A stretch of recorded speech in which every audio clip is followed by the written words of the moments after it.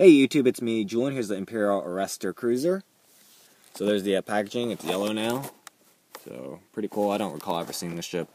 I don't know if it's from a new film. It does say first appearance on it, but I think that's for just Hot Wheels.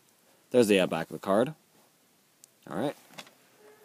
So moving that aside, it does come with the stand as usual. Pop that off easily if you don't like it. Or leave it in if you do. So there it is. Most of it's metal, the top part, but the base, or this front part, is plastic.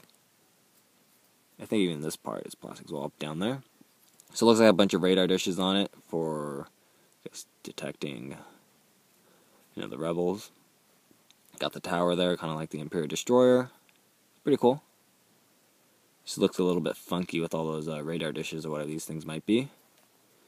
I assume these on the real ship would be adjustable, but on this toy version they are not. They're in the fixed position. Looks like got the, I guess, ships coming out of there. Could be wrong. You got the thrusters back there, the boosters. It's pretty cool. There you have it. Thanks for watching. Please check out my other videos and keep collecting.